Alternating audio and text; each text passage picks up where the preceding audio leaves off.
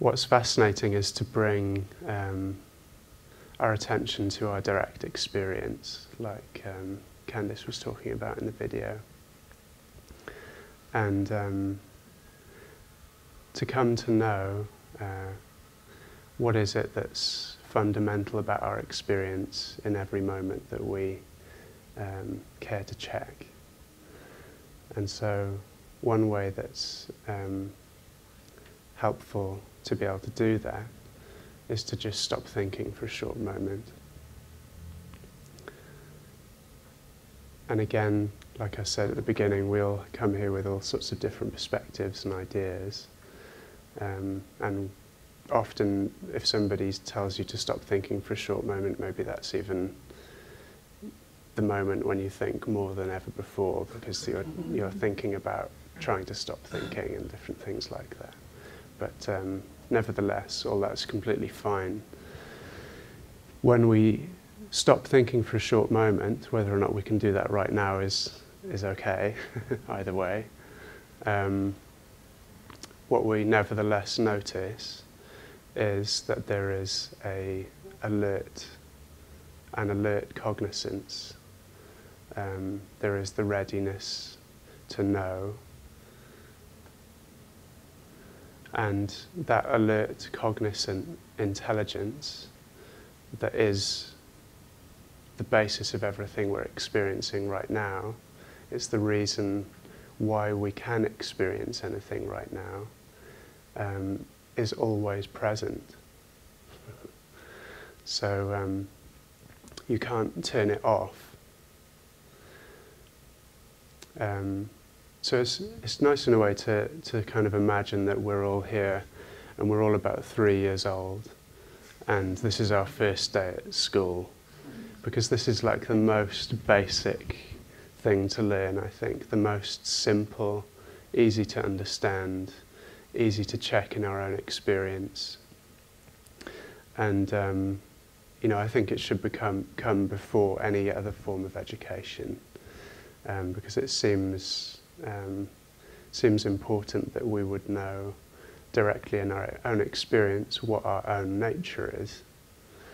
And so this simple recognition of the nature of mind, or the nature of open intelligence, which is what we usually call it, this cognizant alertness is synonymous with an open intelligence that cannot be switched off.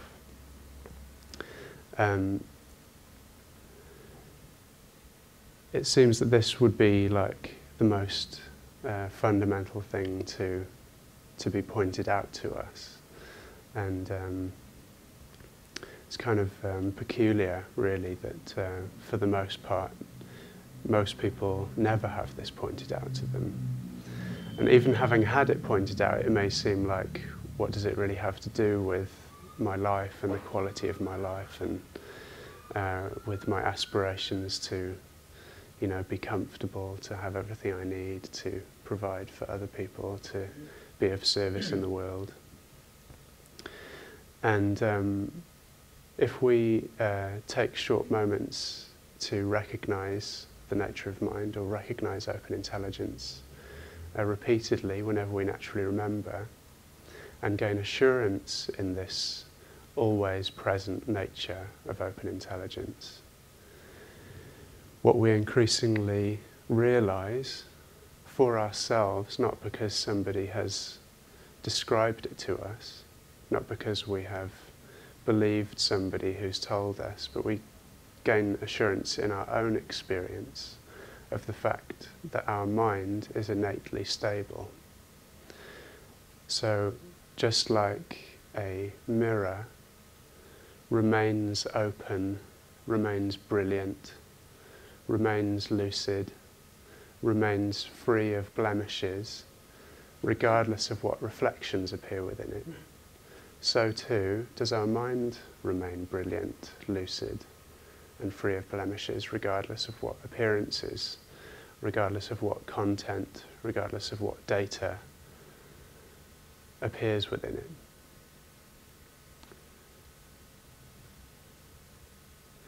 So this is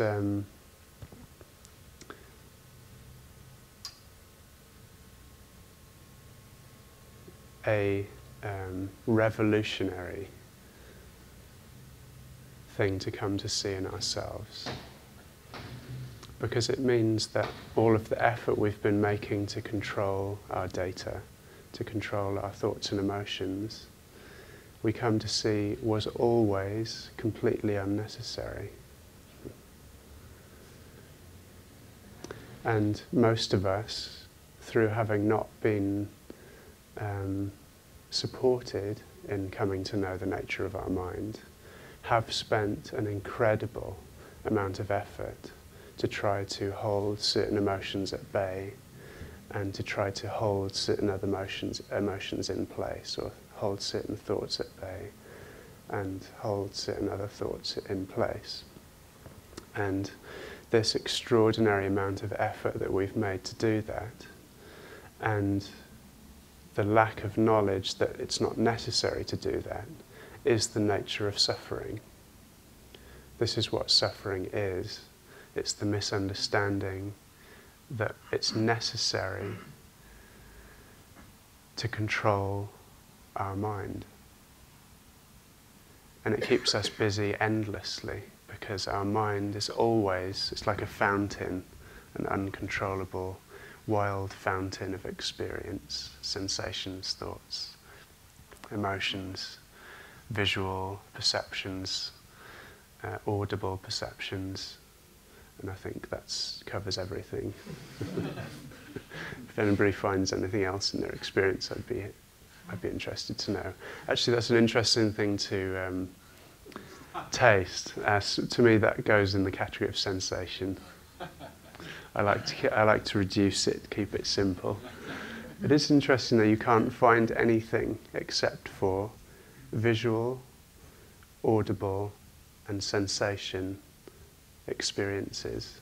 There is nothing else. And of course, the fact that they are there automatically entails the fact that there is alert cognizance pervading all of them.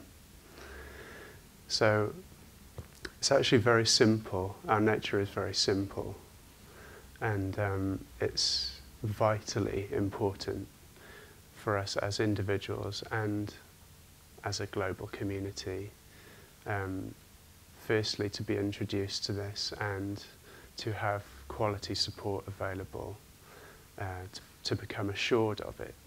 And again, assurance only comes about through direct experience, not through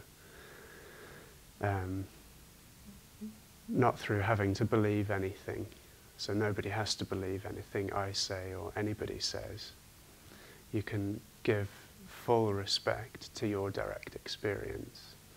Put everything you've learned aside and take a short moment whenever you naturally remember to check what is the nature of my direct experience. And you will always find that there is this open, alert intelligence which pervades all experience. And there's nothing we can do about it. The nature of our mind is stable. That's just the way it is. The nature of the mirror in relation to its reflections is stable. So just imagine if the mirror didn't know that and it thought it needed to do something about everything that appears within it. It would be constantly busy, constantly worried. Oh no, is that red colour going to appear again soon? Thank God the red colour's not here at the moment. Oh no, the red colour's back because somebody walks past with a red jumper on. Oh, I failed again. I'm a failure. I'm a bad person. It would, it's just completely bizarre for a mirror to think that. And it's not any less bizarre for us to have these misunderstandings about ourselves. It only seems not bizarre because it's normal, but it is bizarre. It's completely bizarre and weird.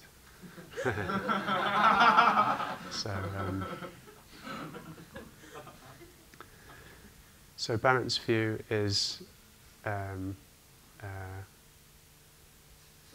a solution to this fundamental problem. The fundamental problem is a lack of having been introduced to the nature of mind, generally speaking, in the world, and a lack of opportunity to have full support to gain assurance in that, in order to fully potentiate each individual's ability to contribute to society in a beneficial way.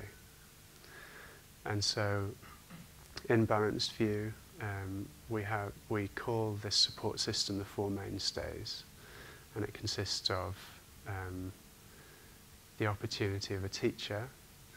So, for example, here at the open meeting, you can ask, and this open meeting happens every week, you can ask any questions that you have about how to apply the practice and how to best benefit from the practice and the support. There's the teaching, and we have many teaching settings that are offered. Actually, there might be one next Sunday. We haven't confirmed that yet. So there's the simple teaching, and teaching, practice of short moments repeated many times, and then the community. So it's very helpful to have a community of people who share your aspiration to come to know your identity exactly as it is in your direct experience. So, like I said, regardless of what we're thinking and what ideas we have, we might think that everything I've said is utter rubbish. We might think everything I've said is really wonderful. We might feel uncomfortable here. We might feel comfortable here. We might feel skeptical. We may feel whatever the opposite of skeptical is. And the cool thing is that it's completely irrelevant. You can like it, you can dislike it, you can be compelled to constantly try to refute it in your mind, and it's completely fine. It's irrelevant. Every time you check, open intelligence will be evidently the basis of everything you're experiencing. So coming here, people aren't even asked to agree or like what's being said. It's completely uninteresting to me to request that of anybody. What's important to me is that everybody takes a moment whenever they naturally remember to recognize that the basis of whatever they're feeling and thinking or perceiving is open intelligence. Because the relief that comes from that over time changes our life beyond recognition. First, it feels like a relief. It's a relief to know, at least for a short moment, that we don't have to do anything. And really, if you think about it, why would we think we would need to anyway? If we've come here, let's just take this setting, we've come here to sit down for an hour. What is it that we thought we needed to do? There's nothing that we need to do. Our mind takes care of everything. Our mind has all of its experiences without us having to do anything. And our mind remains stable, brilliant, lucid, unblemished, without us having to do anything. The mirror doesn't have to make any effort to be free from the suffering of thinking that something needs to be done about all of its appearances. So first, at least we experience a clear sense of relief that we can completely relax in that short moment that we recognize open intelligence. We can completely relax. We don't have to hold it all together anymore. We can let go of the reins and let nature take care of everything. Nature is another synonym of mind. We are nothing other than nature itself. We are inseparable from the entirety of nature itself. So as this relief becomes more and more evident in our experience, and this tremendous investment we've been making in needing to avoid, replace or indulge our thoughts and emotions settles down, we find that we have a lot more time, we have a lot more energy. It's the time and energy we were using to constantly need to keep certain things at bay and to try to keep certain other things in place. It's like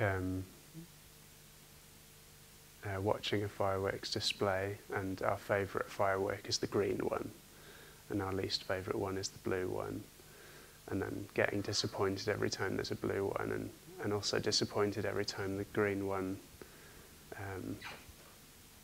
resolves. It's just utter madness. So we find we have more time and more energy because we've given up this ridiculous task that was always unnecessary. And we find that being unafraid of ourselves, which is a new thing for us, suddenly we're unafraid of ourselves. We find that everything we experience actually is just different aspects of our beneficial potency.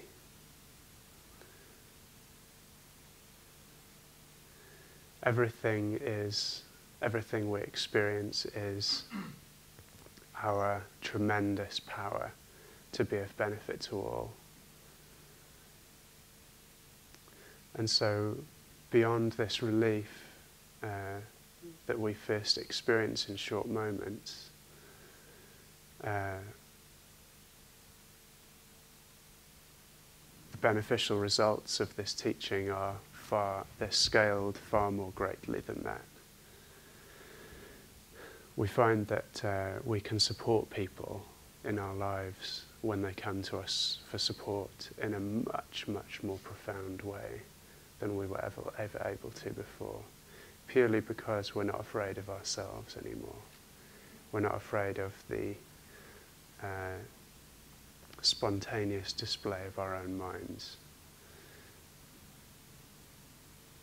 Not afraid of it, and also increasingly assured that all of it, like I said, is our beneficial potency.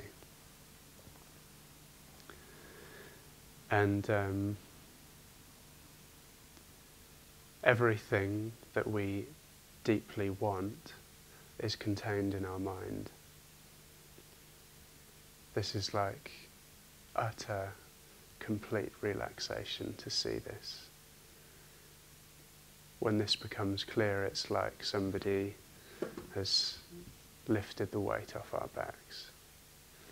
And it can be clear in each short moment.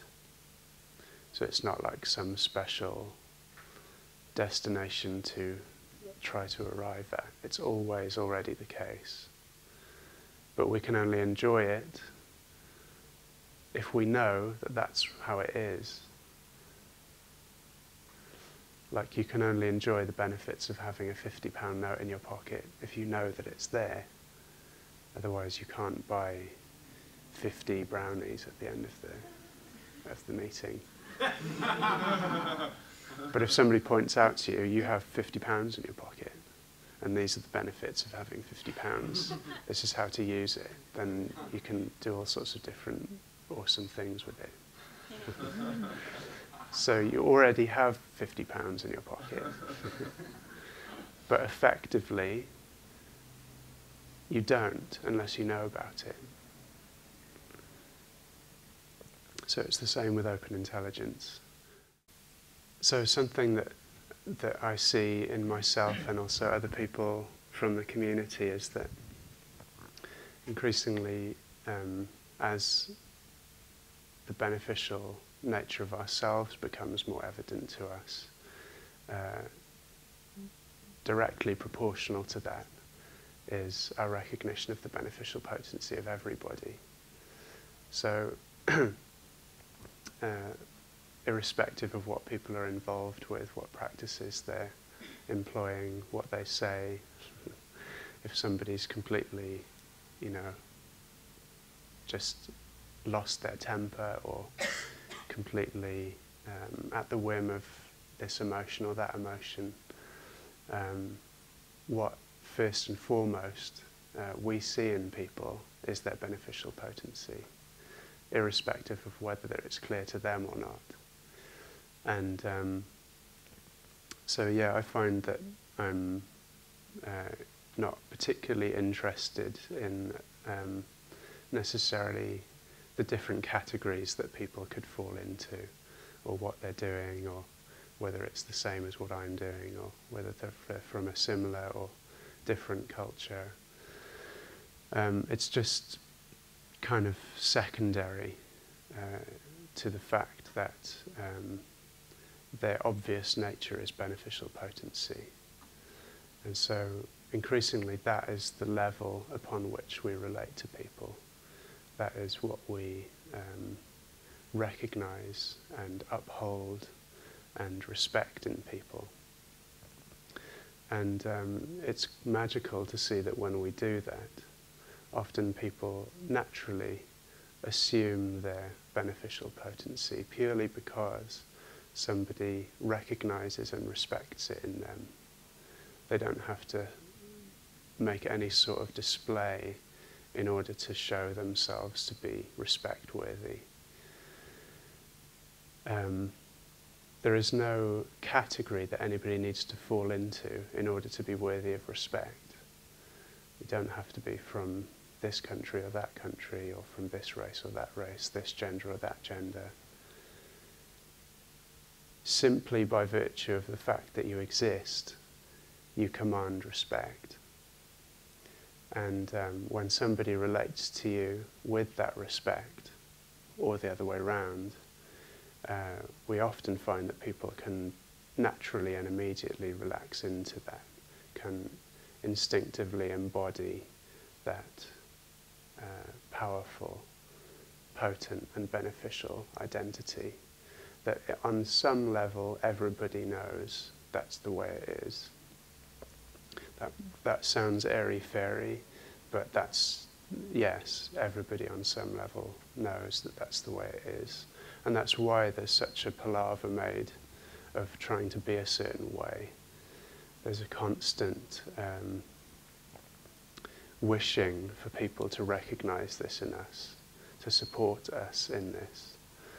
And when it isn't consistently there, we often assume, well, I must be having the wrong thoughts and emotions then. Therefore I have to perform all sorts of acrobatics with my personality in order to get people to like me, etc., etc.